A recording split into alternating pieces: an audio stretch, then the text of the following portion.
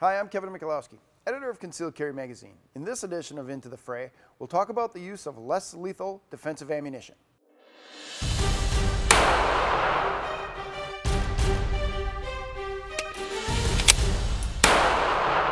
I just got an email from a viewer who says that he loads his magazines with 2 less lethal rubber defensive rounds followed by jacketed hollow points.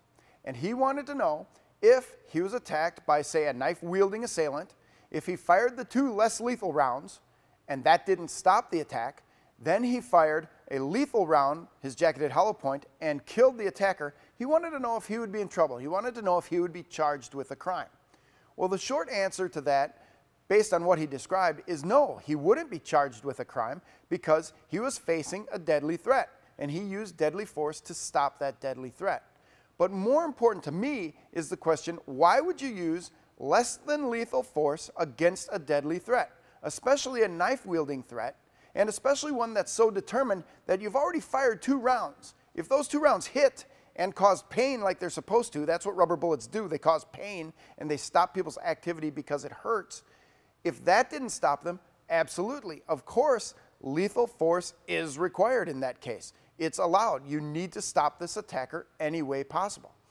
I'm not a huge advocate of using rubber bullets for anything except police crowd control, where you don't want to use any lethal force at all, but you need to stop people's activities.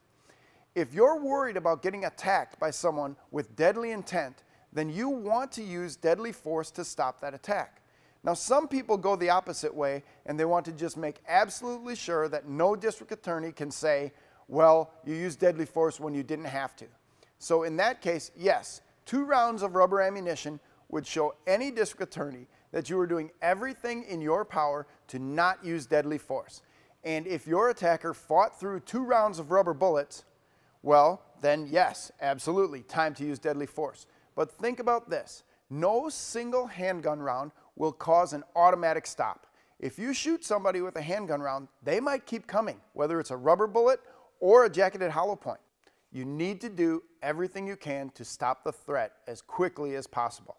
Rubber bullets don't do that. Rubber bullets are simply pain compliance tools.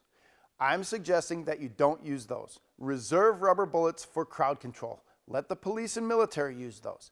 If you are in such danger that you need to pull out your gun, this is definitely a deadly force situation. Stop the threat the best you can. And the best way to do that is to remove as much blood as quickly as possible from your attacker. I'm Kevin Michalowski, editor of Concealed Carry Magazine.